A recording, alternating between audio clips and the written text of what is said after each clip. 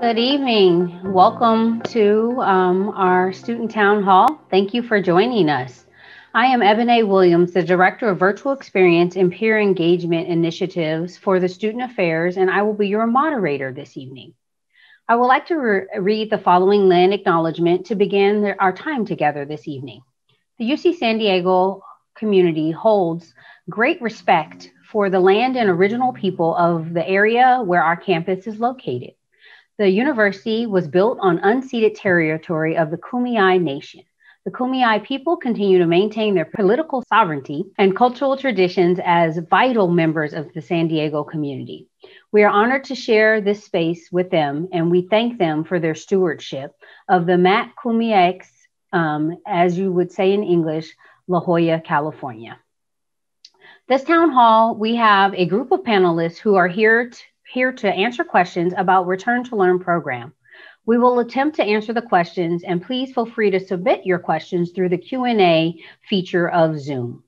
Due to our limitation, we will not be able to answer all your questions, but we'll be logging them, and your questions will be posted, or answers to your questions will be posted on our Return to Learn website, which is returntolearn.ucsd.edu. The webinar also will have closed captioning available in two ways. First, you can click the closed caption button at the bottom of your screen and select Show Subtitles, or you can also click the link that is pasted in the chat for your ease. To start our town hall this evening, we are going to have words from our Chancellor, Pradeep Khosla. Thank you. Thank you, Ebonee, and good afternoon, and welcome everybody.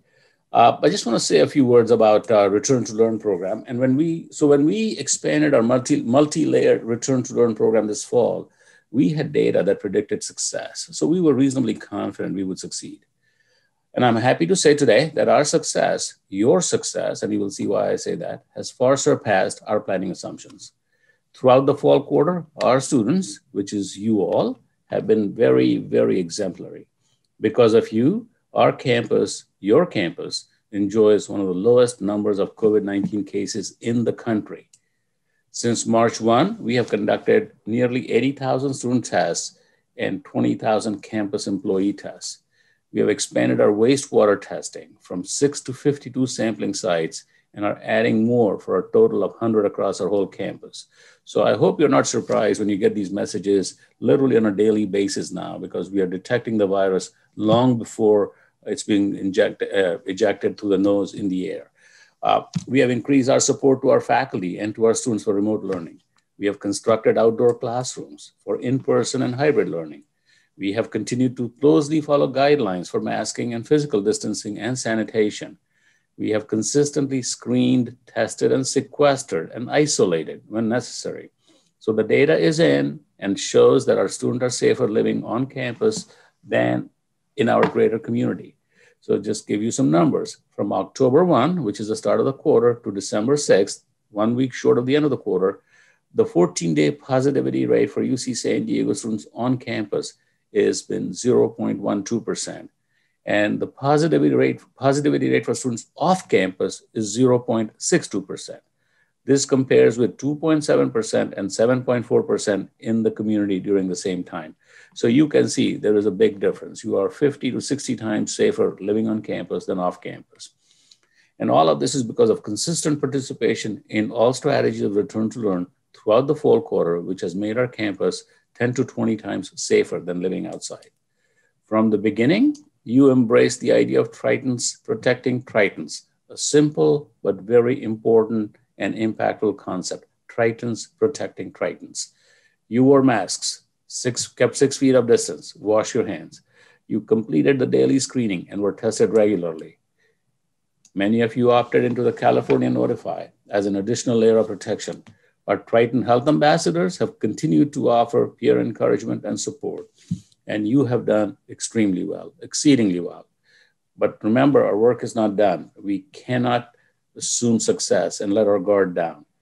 As we wind down this fall quarter, it's important to remember that more than ever, you need to continue to wear your masks, wash your hands often, and avoid unmasked gatherings. Complete your daily screenings and weekly testing to ensure personal safety and safety of others. And thank you for understanding that success for all of us is determined by choices that each one of us makes. And on Friday, we are going to send you an update about campus operations for the winter quarter. And I hope you enjoy your upcoming break. You worked hard, you've earned it. Stay safe, stay strong, and make sure the choices you make decides how protected are people around you. So let me just say thank you for a great quarter. I look forward to welcoming you back come the new year. And Ebonee, back to you. Thank you so much, Chancellor. It's so encouraging to hear our community and how we've responded to COVID. To provide a quick run through of how the webinar is going to go, I'd like to welcome the host of this town hall, Vice Chancellor of Student Affairs, Alysson Satterlund. Thanks, Ebonee, and thanks to all of you that joined us this evening and those of you that worked to bring the town hall together, and a special thanks to our moderators, the Associated Students and the Graduate and Professional Student Association.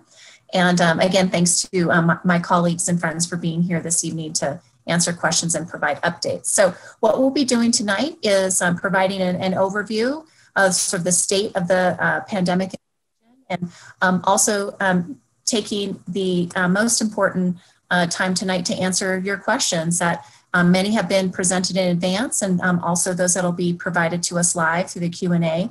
And our event tonight will be moderated by the leadership, again, of Associated Students and the Graduate Professional and Student Association. So I thank you for your time tonight.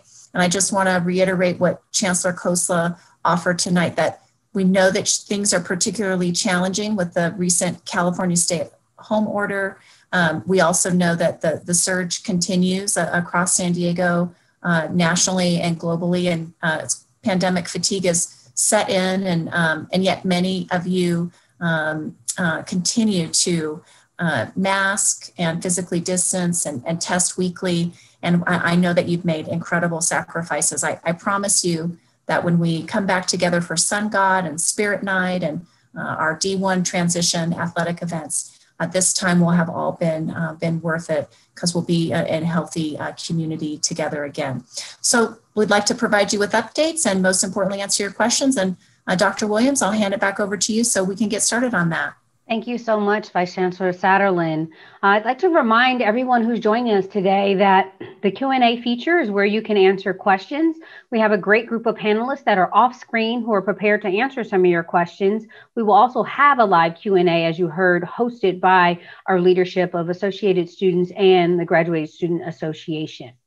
But next, we're going to start this webinar off with hearing an update from Dr. Angela Sosham, the Interim Director of Student Health and Wellbeing Services, to bring us up to speed on the pandemic, how we've been doing this fall. You heard some great numbers from the Chancellor, tell you about self-testing, and yeah, with that, Dr. Sosham. Thanks, Ebonee, and good evening. So I do have to start off with some of the sobering news that is very real of the rise of the viral activity throughout the country. In California, as you know, we're now in lockdown, and in San Diego.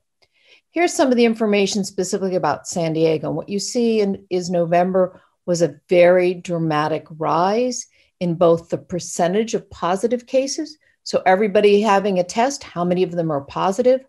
Very striking increase in a matter of a couple of weeks.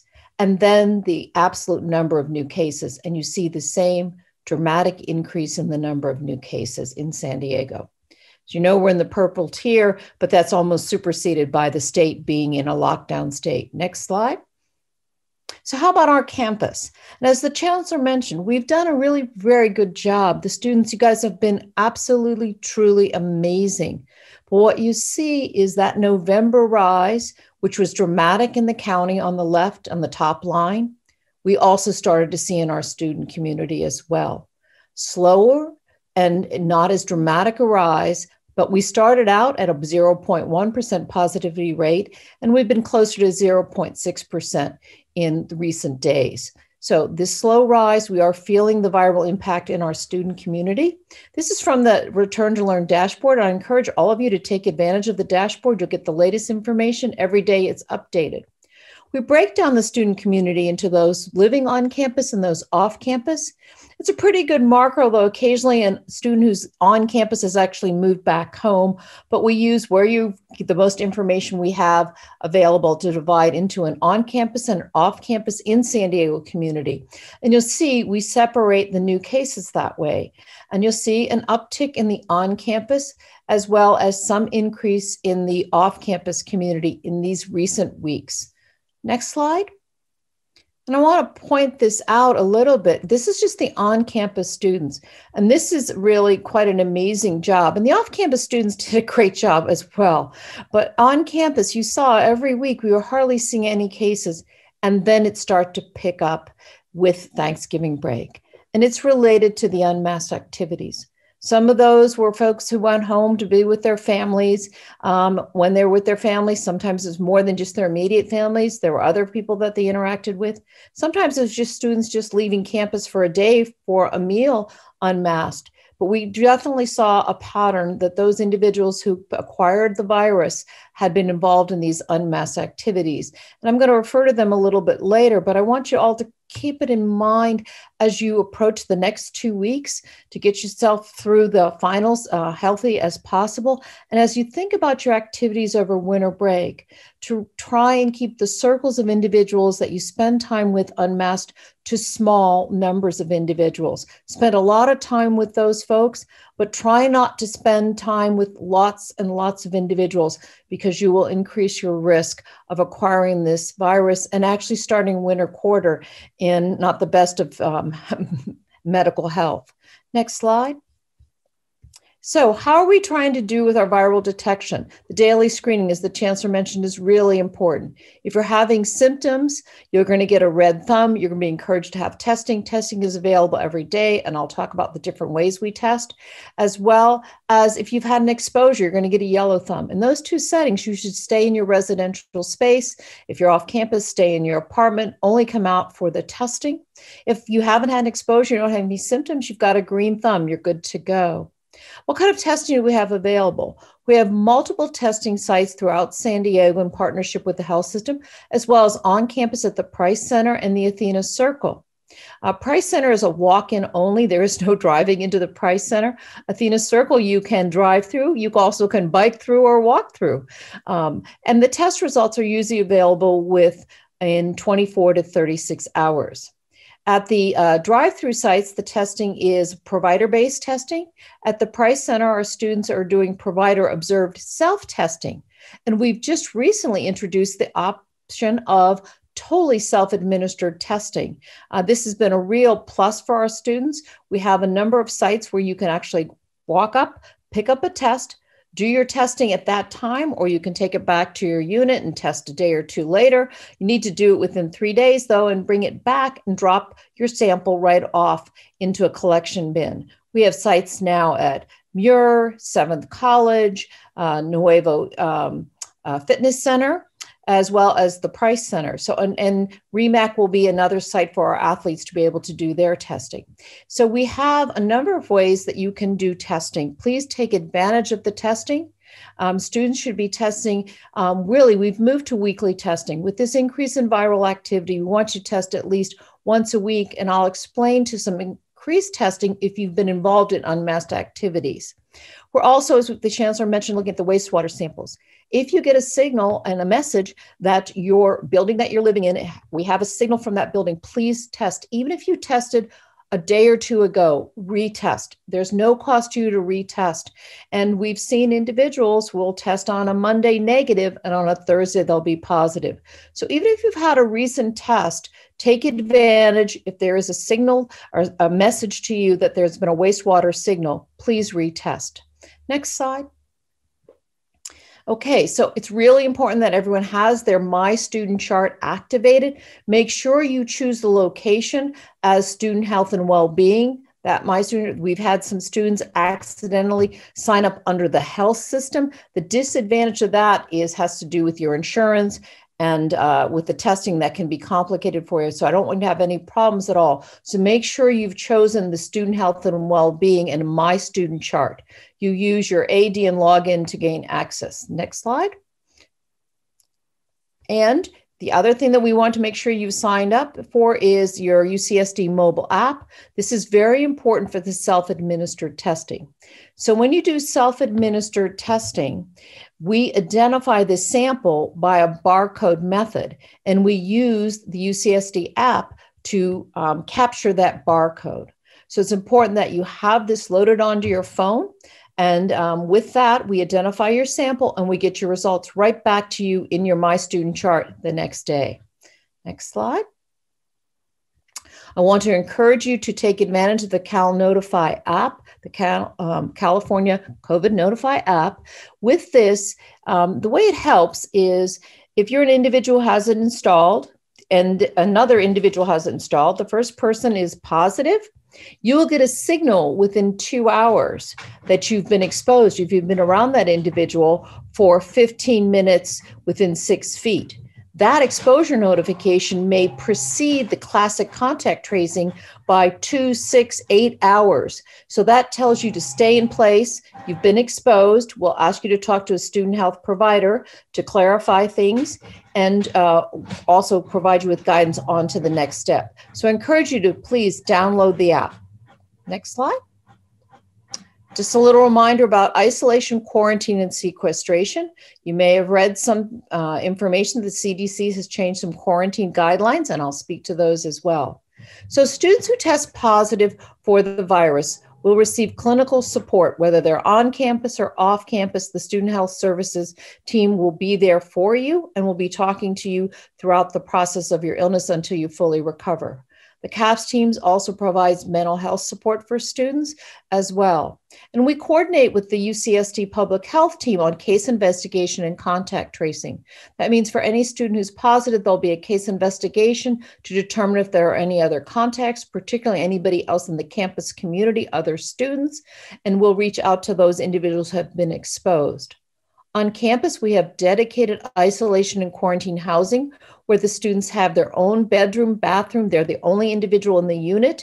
They get full meal support and basic needs. This is offered both to the students who reside on campus as those living off campus.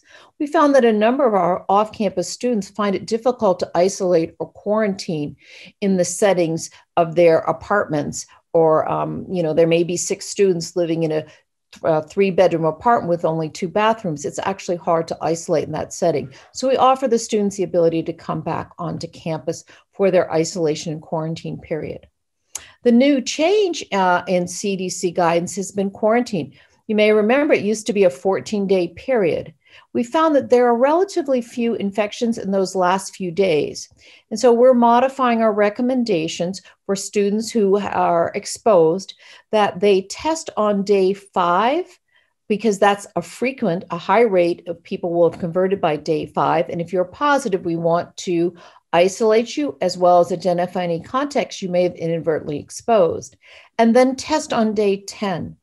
If your day 10 test is negative, then you're good. We don't feel you need to stay in quarantine any longer. You should always, of course, keep on top of symptoms. You should mask and distance, just like you would, every one of us should be doing to prevent the spread of COVID-19. Next slide. And I want to speak a little bit about sequestration. Sequestration is a little different. Remember, isolation is a student who has positive, they have the virus, they're infected. Quarantine or individuals have been exposed. We use sequestration for situations where you've got an increased risk of being exposed. No definite exposure has occurred, but you've been involved in activities that increase your chance of picking up the virus. These include travel, as well as any unmasked activity. So when you have this, we're recommending that for a period of 10 days, you practice distancing and masking in the residential unit, except for your bedroom and shower. As students who are living on campus, the undergrads know they are already in phase 1, so everyone is doing this as well. You are able to leave your residential space for classes, research, or meal pickup, but we want you to do some extra testing. If you've traveled off campus and been away overnight, we want you to test on arrival when you return within 24 hours, as well as day 5 and day 10. Also, if you've been involved in unmasked activities, you joined some friends off campus, you went to a restaurant, folks were unmasked, you went to a home and folks were unmasked, we then think you should increase your testing, move in it, not just to weekly testing, but move to test on day 5 and day 10. Continue to monitor your symptoms at all times. And again, if your day 10 test is negative, then you're through a sequestration period. So I'll be available to answer some more questions later on this evening's town hall. Thank you. Thank you so much, Dr. Sosha. That was such informative information that you just provided. And I hope people took note to the 5 and 10 day markers. With that, next up, I'd like to invite our Vice Chancellor, Alysson Satterlund, back to give some updates about staying safe during winter break. Alysson? Thanks, Ebonee. And thank you so much, Angela, for that excellent overview. Many of you have heard us speak to these particular strategies all fall and some of the summer. We just want to continue to reinforce how to stay safe with our Swiss cheese model, which with multiple layers of protection, create a block that's more likely to reduce and certainly limit the spread of COVID-19 in our community. So just as a friendly reminder, wear your mask, screen and test, practice physical distancing. We also want to strongly encourage exercise and investing time in the care of your health and well-being. And if you do reside off campus for winter break, or will be continuing to reside off campus, we ask that you also commit to doing these same strategies. And then also a gentle reminder as well that weekly testing compliance will go into effect in January of 2021. We're spending the next 3 weeks really engaging in and making sure our students are fully informed of all of the weekly testing expectations and knowing where all of the weekly and daily testing sites are and how they're available to you at your convenience. Next slide, please.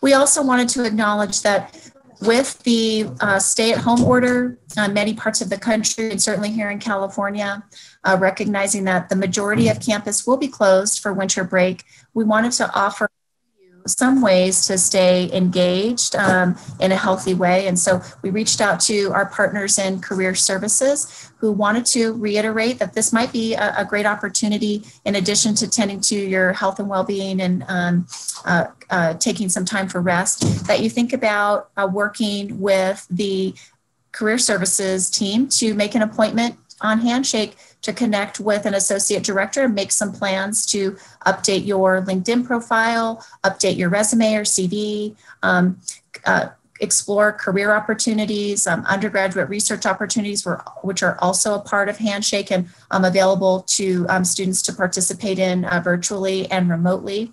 And they asked me to pose this question to you again as an invitation for a winter break activity.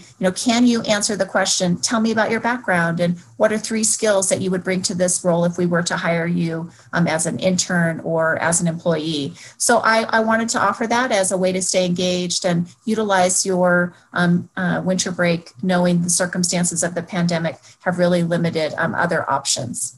So thank you on behalf of the Career Services Center for making that available to you. And Dr. Williams, I'll hand this back over to you. Thank you so much, Vice Chancellor. Next up on the docket is Dean Jim Antony of the Graduate Division. He will share with us brief updates on graduate student success in the upcoming winter quarter. Thank you very much, Dr. Williams. So just a couple of quick updates for graduate students. I want to remind everybody that we post on a daily basis multiple updates on the Dean's blog, or which can be found there at the Grad Life website. Make sure to, as you've heard many times here, to also check the Return to Learn website very regularly. The updates there are important. For those of you who are in dissertation or thesis mode, it's important to keep in mind that we've enabled a remote appointments mechanism there to get advice, as well as remote defenses. Both of those mechanisms continue to be in place, and we're happy to offer those. The Career Center is on standby to assist our graduate students with any career advising, and all of our professional development programming can be found on the gradvantage.ucsd website. Next slide, please. A couple of quick reminders. Students who live in HDH facilities, grad and family housing should, of course, as we've heard already from Dr. Sosha and others, follow guidance for on-campus students regarding COVID-19 daily symptom screening. We really want to make sure that graduate students and families living in on-campus housing get great participation in all of the testing. Remember, the testing is free for all students and all members of an on-campus household. We want to again remind students to sign up for direct deposit for both employment or payroll, as well as for stipend and financial aid. Unfortunately, it's two different direct deposit systems, but we need students, graduate students, to be signed up on both of those because it'll really help facilitate payment, especially during these COVID pandemic times where it's extraordinarily difficult to get you paper checks. Graduate student employees, we want to remind you, as is true with all instructors, you can choose to work remotely. This has been working well this term, and we'll continue to monitor this in quarters going forward. As far as research and the research ramp up, everything is pretty much the same as we've talked about before. And the reminder is graduate students are not to be considered essential research employees. Those of you who are working in research environments on behalf of PIs, we encourage you to continue having conversations with your PIs. But right now we remain in the current research tier. Thank you. Thank you so much, Dean Antony. I don't know about you, but when I was a student, I really wanted my financial resources. So I hope you take that advice so that you get the money that you need. Our last update tonight before we get to Q&A is from Hemlata Jhaveri. She's our Executive Director of Housing, Dining, and Hospitality. Hemlata?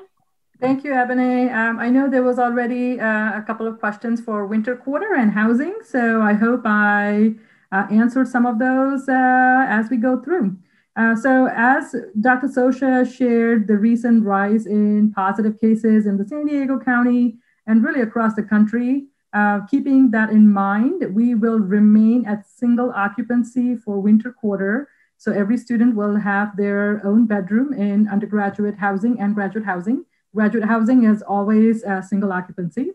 Again, as you can see, we make sure that all our decisions are led by considerations and input from our health and safety experts, making sure that our students, employees, and the local communities are kept safe.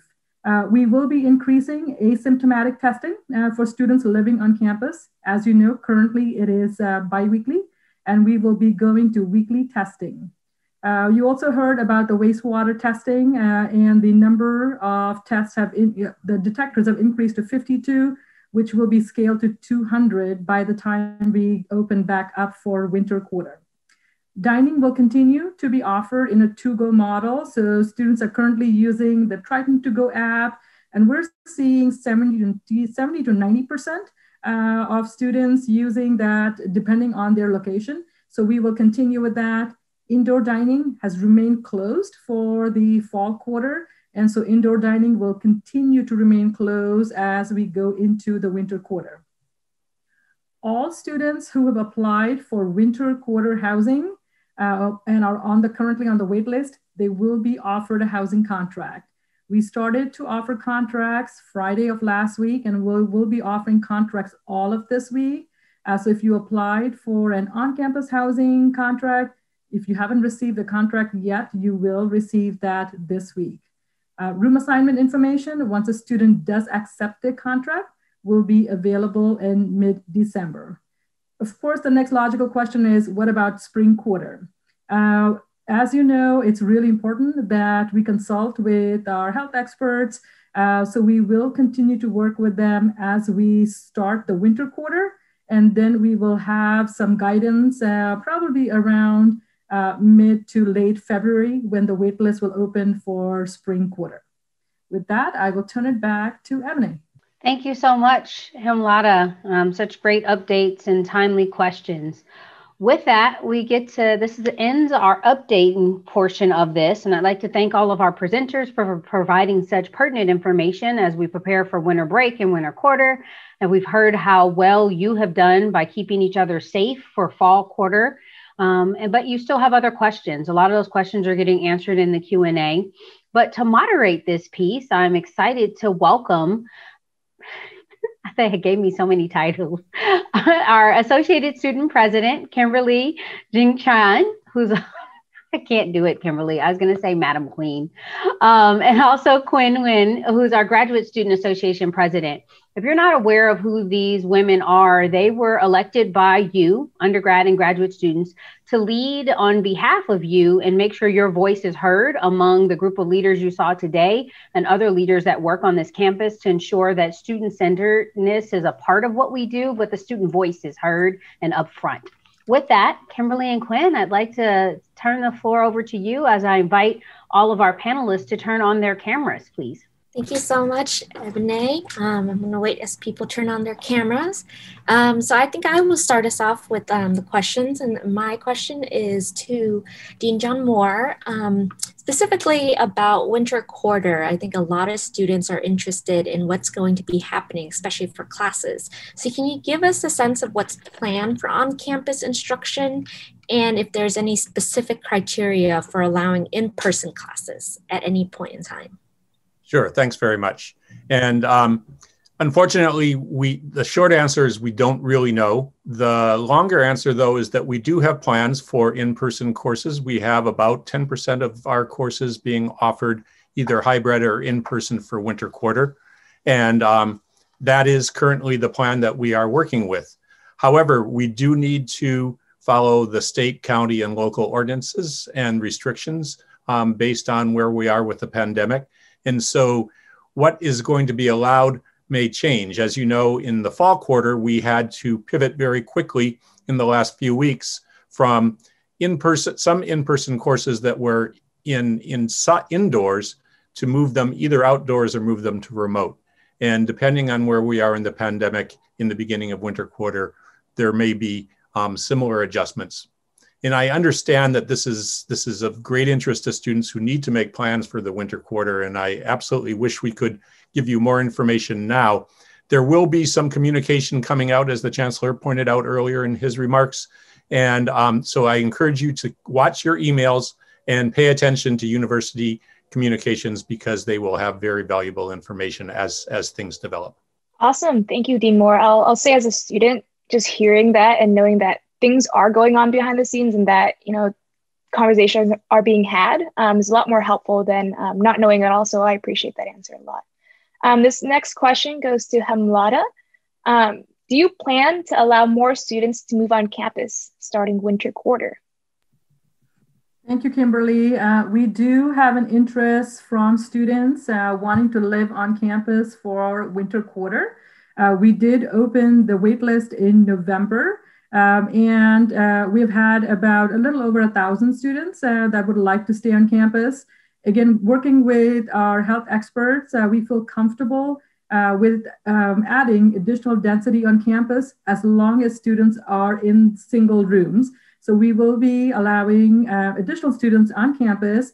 And hence, as I shared earlier, any student that wants to live on campus, we have enough space so far that we will be able to offer every student on the waitlist a housing contract for winter quarter.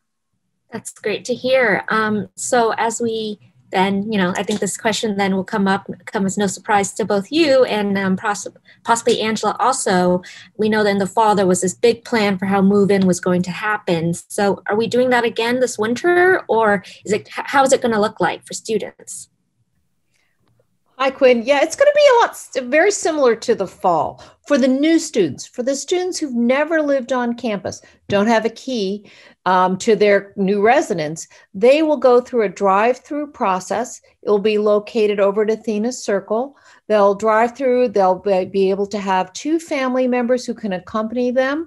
No more than 2 can go into the residential space to help them move in. It will be very much an appointment based. You'll have an assigned time to get your testing in to move in so that we keep the residential spaces de-densified with not a lot of folks in there. You'll have a half an hour to unload your things.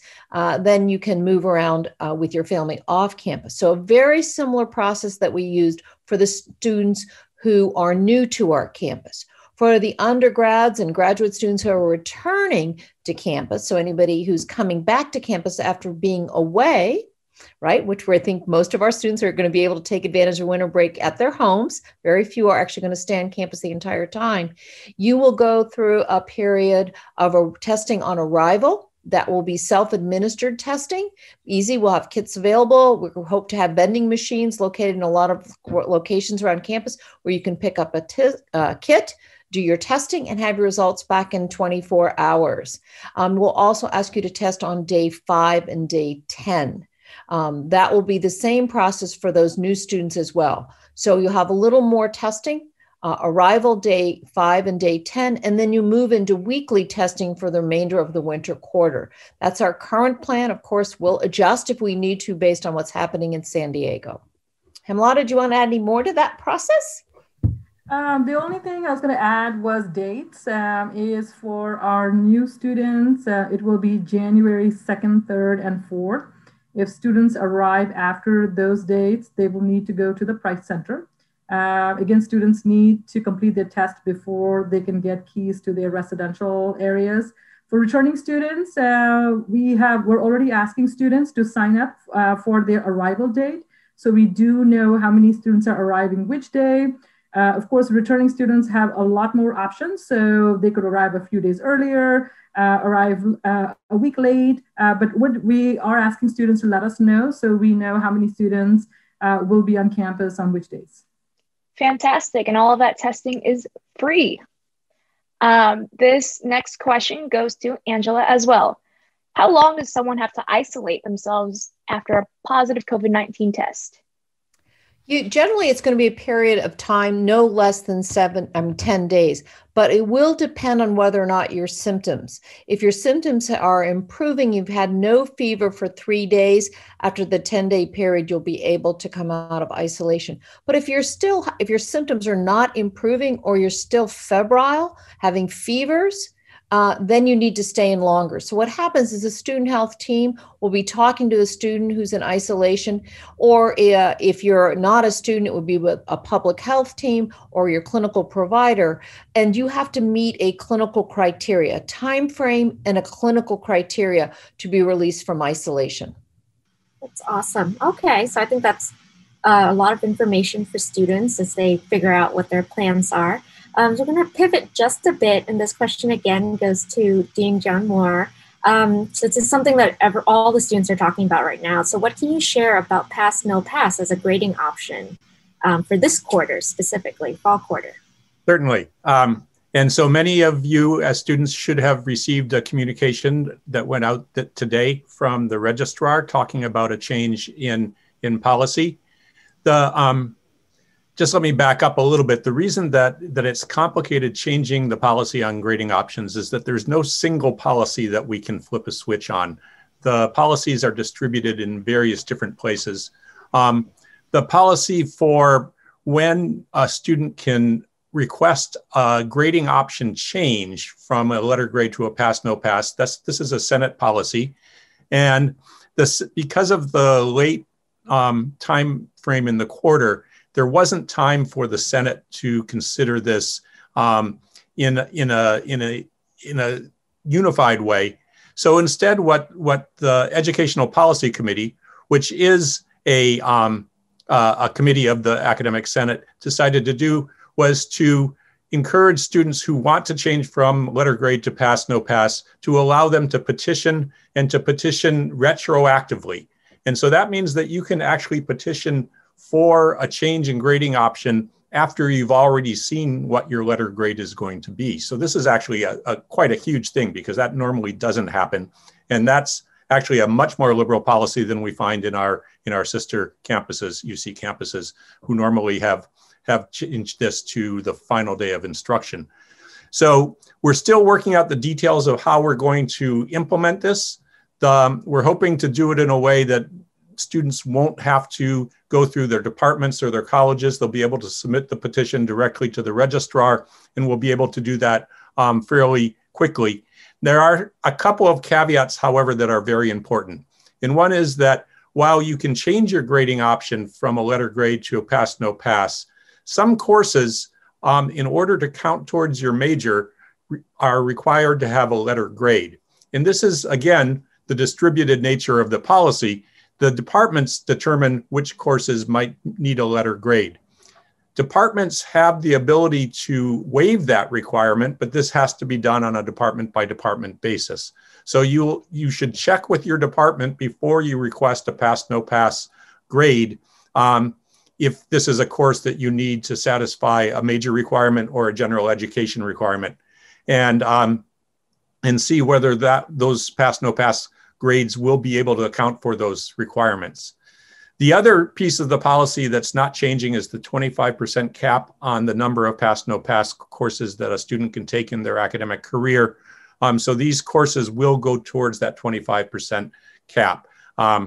So the good news is we're able to change we're able to petition to make these grading option changes retroactively.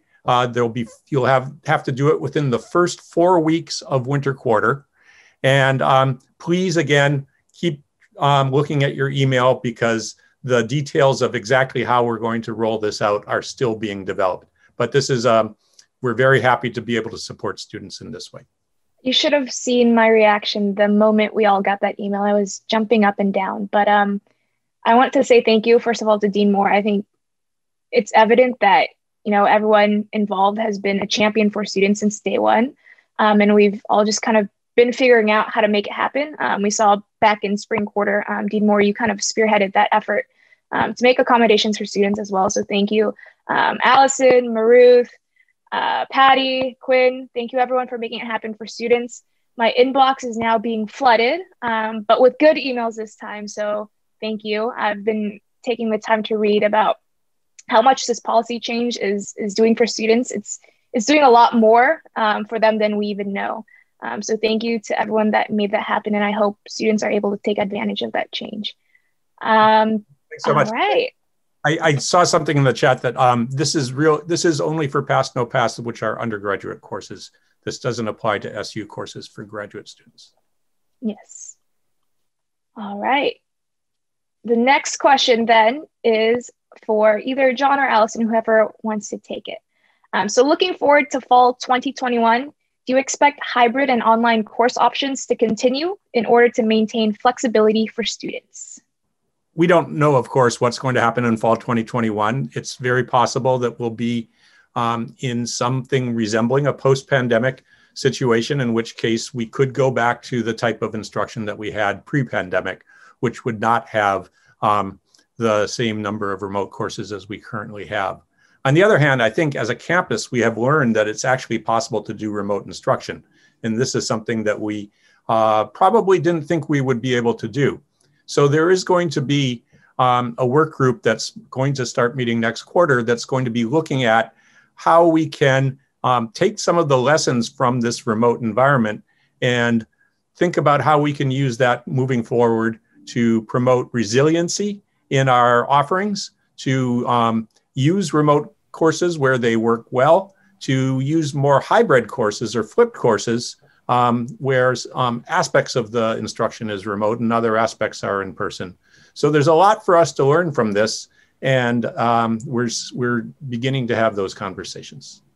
Yeah, I think, Kimberly, what I would add is that there are faculty who are really excited about this mode of instruction and are looking forward to continuing. And then for those of us that work to engage and support students outside of the classroom, we've also found the value of being able to make sure we can have remote and virtual student services available. Podcasts, for example, and case management services delivered remotely, and telemedicine, programs and activities that are hosted by university events that are remote as a complement to what happens on campus as well. So it's a silver lining that has come out of this really difficult situation.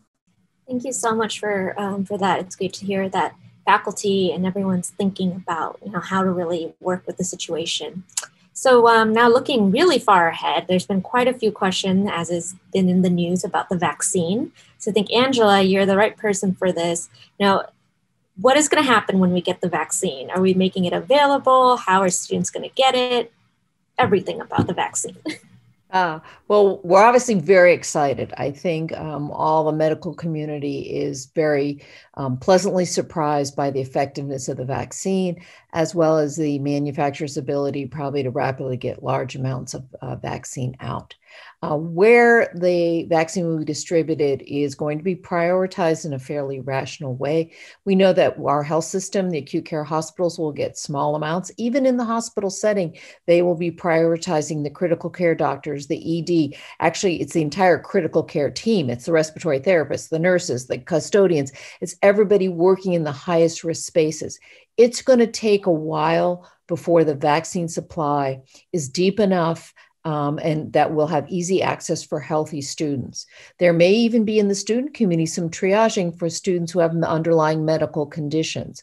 What we do know, though, is we have a really effective way to vaccinate our students. We've used it for influenza. We're totally prepared. When we have access to the vaccine, we'll be able to get it to our students very quickly. So I don't think that the problem will be our ability, once vaccine is in our hands, to get it to our students.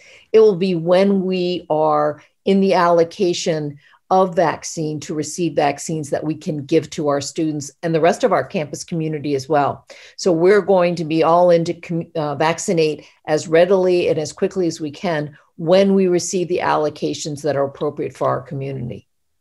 So just a follow-up question on that, then will it be required for students who want to come to campus? I think there'll be a lot of discussion about this. There are some saying that, do you want to make this mandatory to protect others in these environments? And there, I think discussion will be had about both the work and the learning space, whether to be in close proximity and engaged in the in-person components of either our job or our learning, we need to be vaccinated to take care of each other. No final decision. I think it will be an important and complex discussion. Hopefully people will want to be vaccinated. I'm hoping we'll have a great uptake.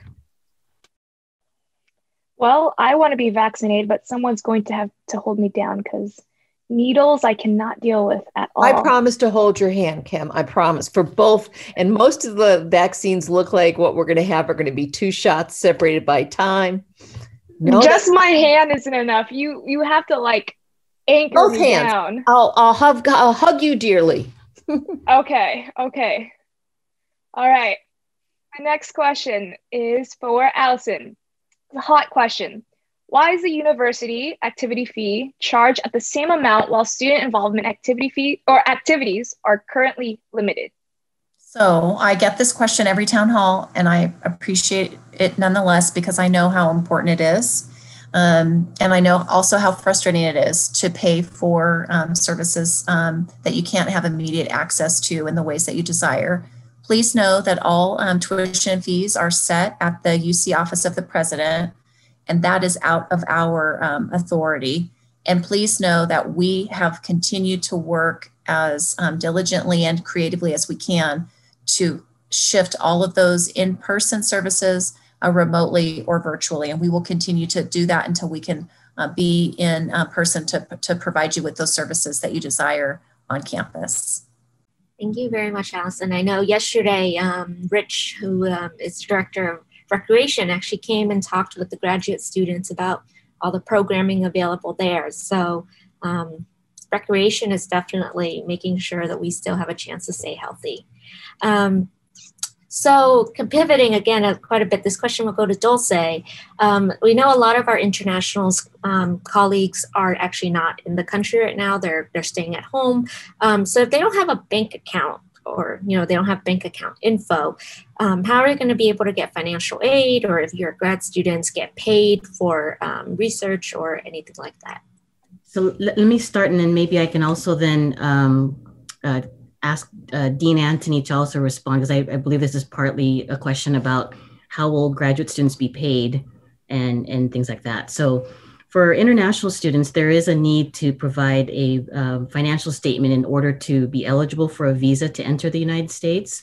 So they will accept either a paper document, or they can even show something that's on their, like say, an online banking form. For ISPO, the International Students and Programs Office, we're not requesting updated financial statements to issue immigration documents, again, to accommodate students that have these challenges. And then I'll go ahead then and kick it over to Dean Antony to answer the payment of salary or fees for students. Thanks, Dulce. I appreciate it. So, the first challenge that we all faced when we knew we were going to be going into this pandemic mode was whether or not we could even appoint graduate students who are living abroad, and if so, for how much time could we appoint them? The good news is that we worked with the UC, Office of the President, and we have been given the dispensation to actually allow those appointments, number one, to occur in the first place, which is great, and number two, to go ahead and occur for this entire academic year. So that's a huge development. The second thing is we've already been working this quarter with students who are living abroad, who are appointed in various types of appointments. So those same approaches that we've been using will continue to be used. Remember, it's different if you're working as an employee of a teaching assistant employee. The way you get paid is through one kind of system. If you're getting some kind of disbursement through a fellowship or other kind of funding that's not for employment, that's a totally different kind of mechanism. On one, we're able to cut paper checks and be able to distribute those quickly to wherever a person is.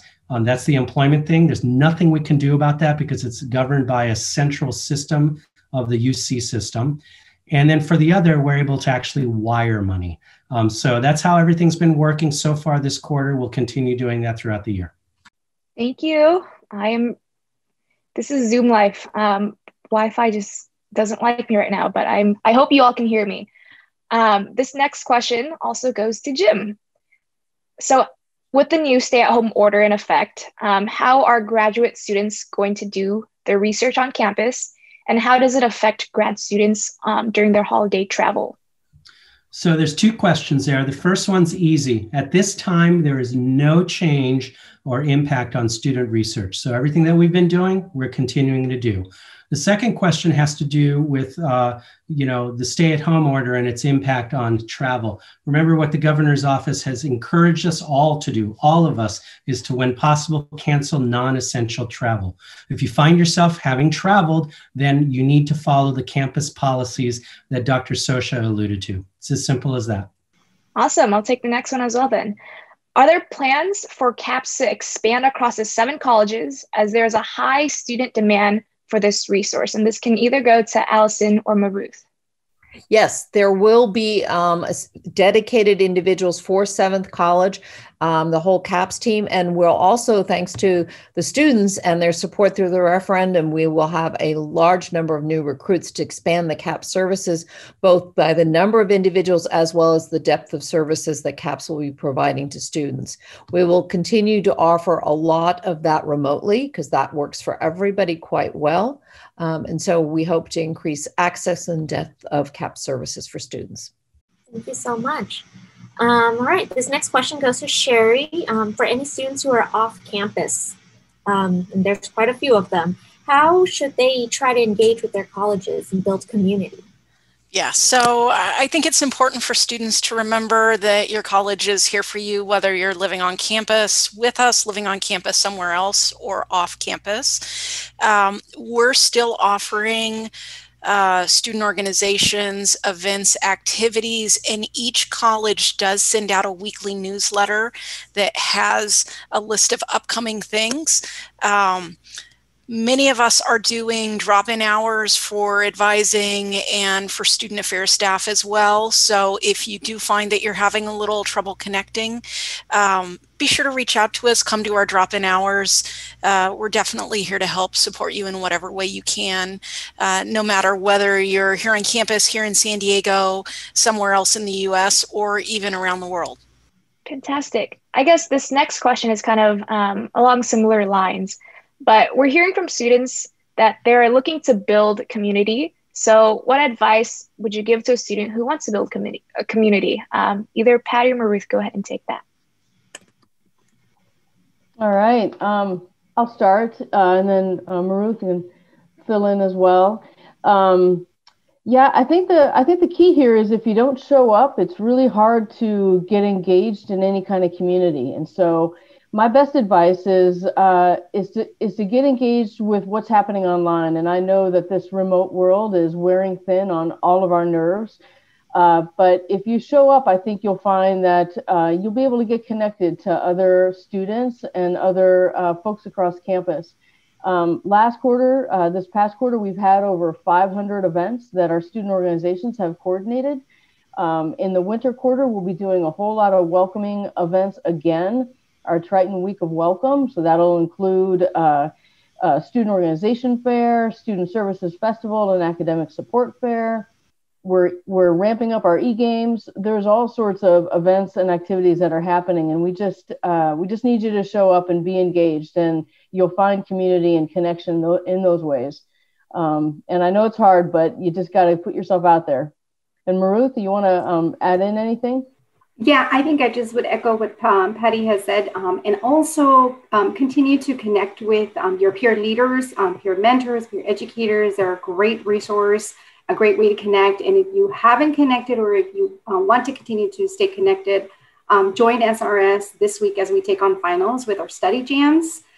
Visit us, any of the SRS units on Instagram, and you can get information on our SRS site regarding our study jams, and that's srs.ucsd.edu. All right, thank you so much to all our panelists. Fortunately, we've run out of time, so I'm going to have to send this back to you, Ebonee. Well, thank you to our Madam Presidents Collective hosting our Q&A. It was a great time. We are sad that our time has come to the end, but we're very excited about all the questions we were able to answer and all the questions you sent. And thank you for being here. Now, if you go to our returntolearn.ucsd.edu website, that'll include the recording as well as answers to your pre-recorded and questions that we weren't able to get to, as well as some of the ones we were able to get to that we think will benefit the larger student body. I'd like to thank our presenters and my colleagues for sharing their time, talent, and care, as well as information with us today. I thank our guests, our students, for being with us tonight and sticking with us, and keeping Triton safe, right? I'd like to thank UCSD students for attending. Tomorrow, UC San Diego Executive Vice Chancellor Elizabeth Simmons will be hosting a town hall for faculty. So we are doing this for all contingencies of UC San Diego to make sure they're aware of what's going on. This Thursday is Triton Madness. I think all of you may know that we're Division I. So this is a way for us to kick that time off. So if you need a break for studying, want to win some swag and compete with each other, it's a great way to build community. Hopefully they'll sit the registration link in the chat. If you're more introverted and want some time to yourself, you can check out our Triton Tools and Tidbits podcast. And with that, I'd like you to, we'll continue town halls. So if you'd like to know about them, please check our Return to Learn website for more information. And thank you for being with us tonight. It's been absolutely my pleasure to host along with all of my colleagues. Have a great winter break, a great start of winter quarter. Get some rest, take care of yourself. Good luck on finals. Take care.